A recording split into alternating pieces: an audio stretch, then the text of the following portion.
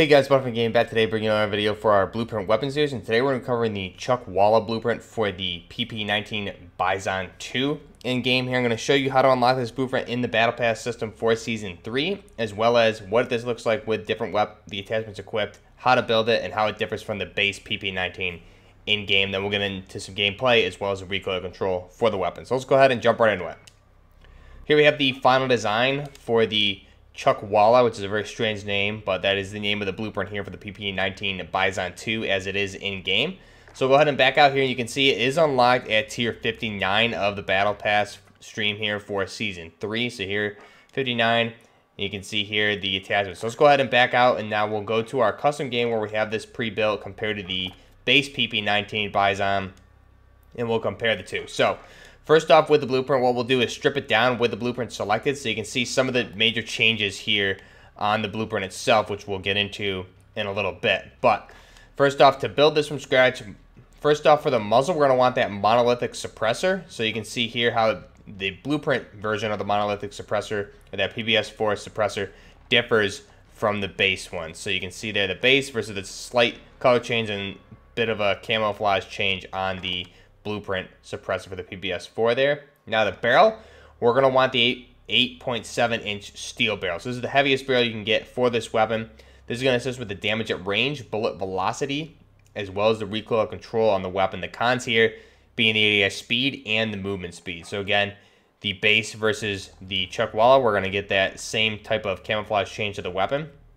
Now here we're going to select, for the laser, we're going to go ahead and select the TAC laser. We're going to go ahead and you can see here just the different combinations. Again, not any real major changes versus the base and the blueprint TAC laser. This is going to assist with the ADS speed, aiming stability, and the aim walking steadiness. The con is that the laser, again, is going to be visible to enemies if you're aiming down sights. So just be careful as to where you're aiming down sights with this laser.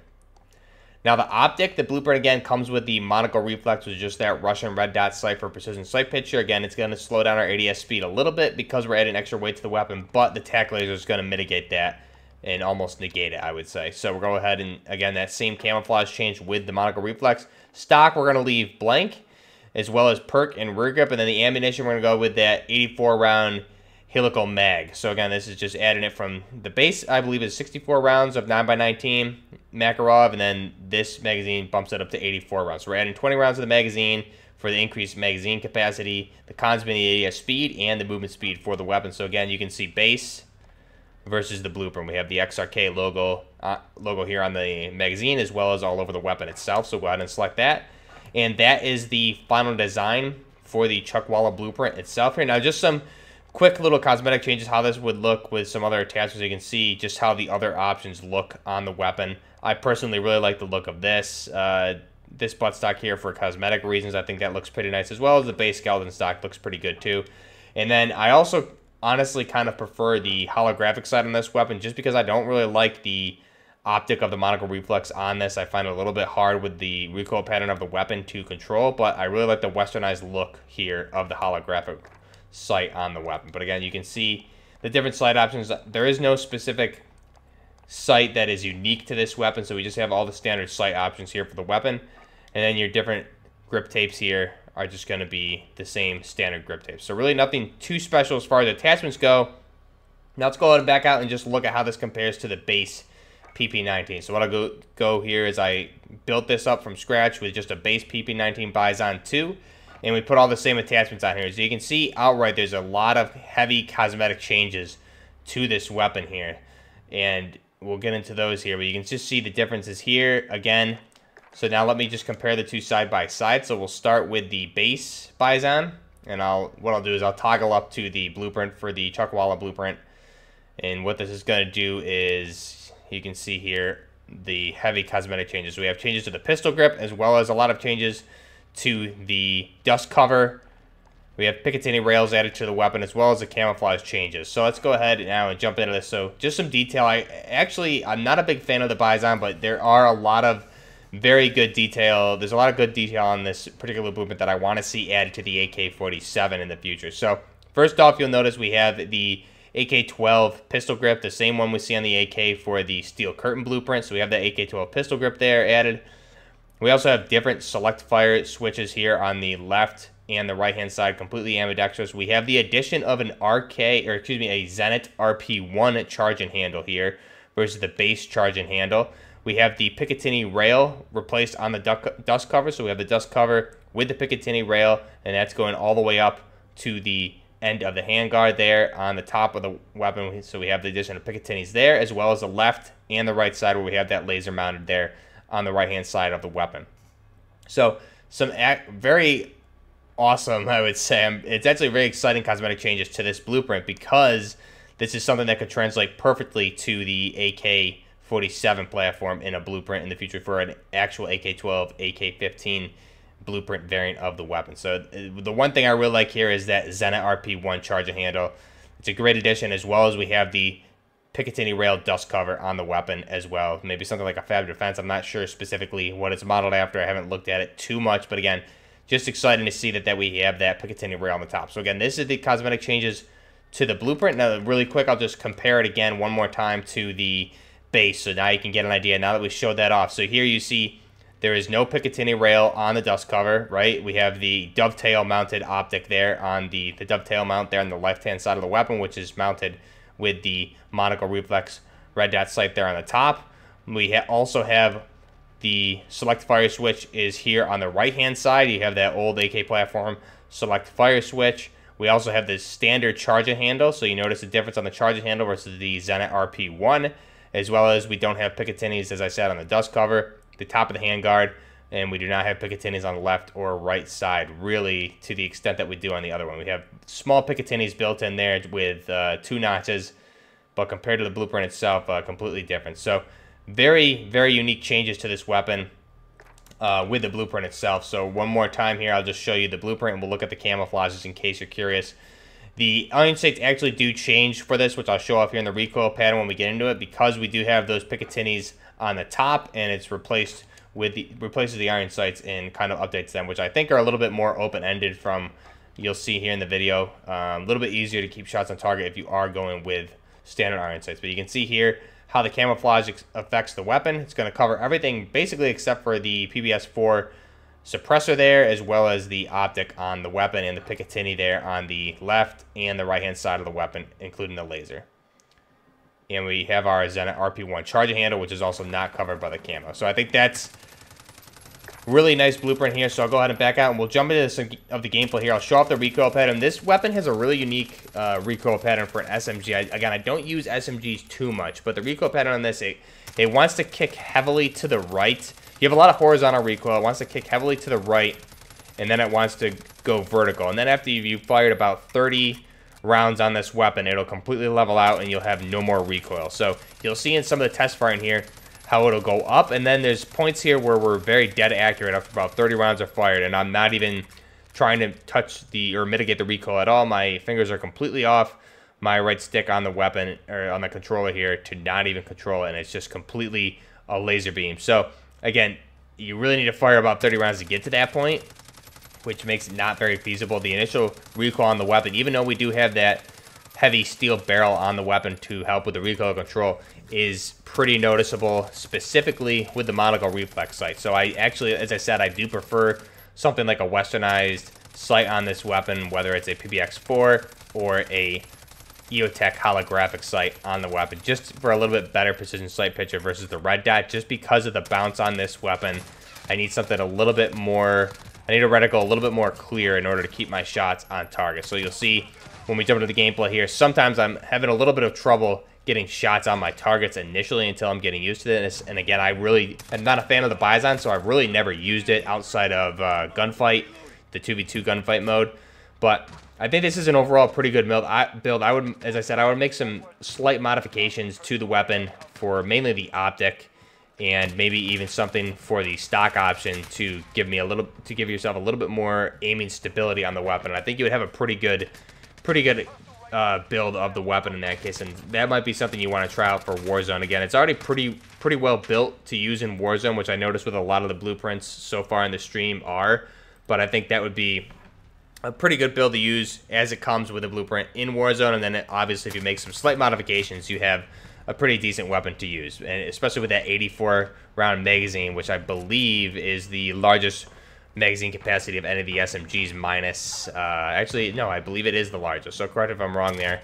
But I think overall, pretty good blueprint. As I said, I'm not a fan of the Bison at all. I would really like to see the newer version of the PP-19, known as the PP-19 01 Vityaz. So the Vityaz SN is a upgraded version of the PP-19 Bison. The Bison itself was first introduced in 1996 through present, and then it had the Bison, the variants of that were the Bison 2, Bison 3, and now we have the Vityaz SN, which I'm actually pretty shocked they haven't made a blueprint for that in the game yet, or even some sort of ammo change conversion in the gunsmith. I think that is a missed option for this weapon.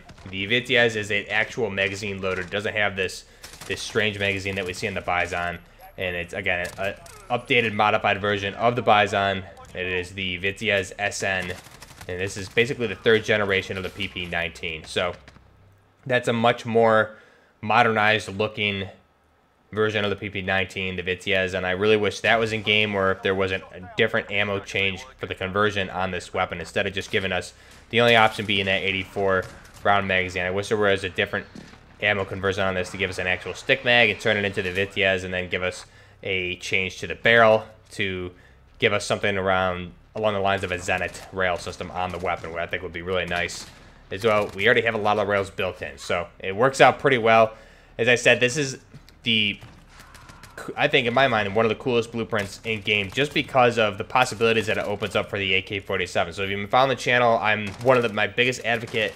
I'm the biggest advocate for the AK-12. So as we talked about, the Steel Curtain is really, in real life, an AKM platform for the most part, and they call it the AK-12 in single player. So we've built, based on the Steel Curtain blueprint in single player, the Steel Curtain blueprint is categorized and named as the AK-12. So we've built those here on the channel for the conversion series for the AK-12 and the 15 based on the ammo, whether it's 5.45 or 7.62.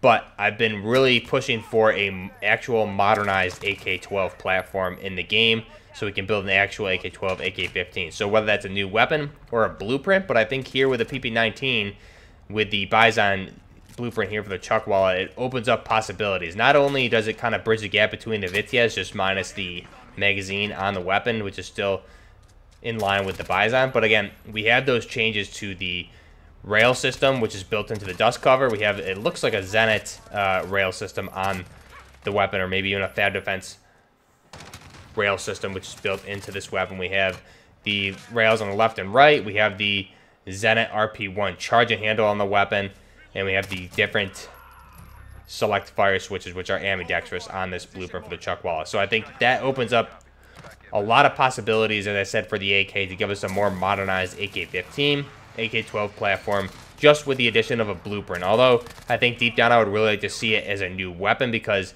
the AK-12 really is a completely different weapon as far as the internal workings for the most part, as well as the fact that the recoil on the AK still is just a little bit too much, even with a 7.62, where we have the more modernized AK-12 and the AK-15 platform based on the AK-400 series, which is much more easier to control and is actually built to control that recoil better than the old rustic AKs that we have in the game here. So, again, another, I think, issue that I have is that we have old AKs in the game instead of more modernized AKs with the AK-12, AK-15, as well as we have the Bison, which has been a staple in the Call of Duty series for a long time from Infinity Ward, but again, I would have really preferred to see the Vityaz instead of the Bison, just because the Vityaz aesthetically is much more pleasing to look at, and I think you can have more possibilities with that. But again, with the Bison, if they just added the ammo conversion for a stick mag on there and gave us some different options for the cosmetics, I think that would look really nice, and we could convert it to the Vityaz. So I'm surprised they really haven't done that yet. But let me know down below what you guys think of the changes to this weapon. Do you want to see something similar done to the AK-47 to give us that AK-12, AK-15 platform? Also, let me know what kind of weapons you want to see coming in Season 4, 5, and beyond, as well as blueprints. So we'll be covering the leaked weapons here in a couple days. I'm really waiting for we get more official word. I think the Season 3 still has about 18 days left in it before we get an actual roadmap at the end of that. But the one that I'm really looking forward to is going to be the HK G28, which is should allow us to make the HK 417, possibly the 416, and even an M27 IAR. So I think of all the weapons that have been added on since the game launched, that is the one I'm looking forward to the most, just because I think it offers the most possibilities in the game. And again, it's about time we had an actual westernized marksman rifle in the game based on that HK 417 or the G28 platform. So besides the M14, which again, I'm not a fan of that. So the G28 probably going to be my go-to weapon in multiplayer as well as Warzone going forward for the marksman or sniper rifle category. Really looking forward to that. But again, let me know down below what you think of the Chuckwalla blueprint for the PP-19 Bizon. Are you a fan of this? Would you prefer something like the Vityaz? Would you like them to add the ammo conversion in order to give us an actual stick mag to turn this into the Vityaz? And again, would you like to see these changes on the AK to make the AK-12, AK-15 blueprint and turn that into an actual updated version of the AK platform? So let me know down below. Also, social media links are down below in the description, as well as the Discord. And if you're liking the content, be sure to like and subscribe, as we're getting towards the end of Season 3 here. We'll be getting into Season 4 and be covering all that, as well as all the new weapons, getting the breakdowns and weapon conversions for those as soon as they come out. So go ahead and leave your comments down below. Leave me your feedback. Until next time, Buffer Gaming, out.